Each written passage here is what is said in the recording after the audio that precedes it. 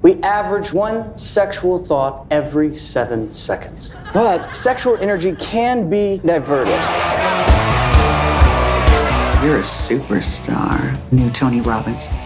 He suppresses people's natural desires. Strike up the band. You're kind, you're funny, you're pretty damn amazing. About Pete. He's not gay. Call you tomorrow.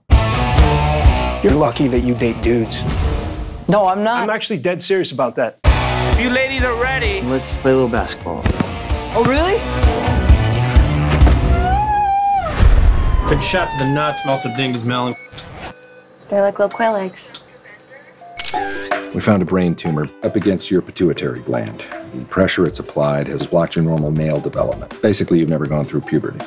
Got the penis of Stephen Hawking at the moment. I don't want to split hairs, but Stephen Hawking could actually get an erection. Breakfast is ready. So how's puberty at 30 going? He's got the Sunday Times rolled up in there. We got one! You gotta help me.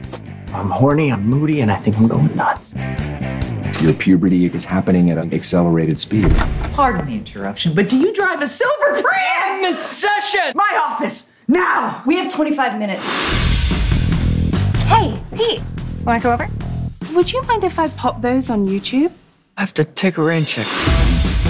People put their lives aside in pursuit of their next orgasm. Orgasm. I don't know, you just seem different. Pete, you've been avoiding me. Come here. Uh-oh. Just realized I'm late and I gotta go. You'll never get it! You can act out, baby. I hate you, I wish I was never even born! I've been waiting 15 years for him to do that.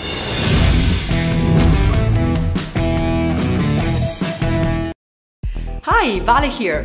Now, if you are like me and you like a good laugh, here are the top 10 comedy movies of all time according to Rotten Tomatoes.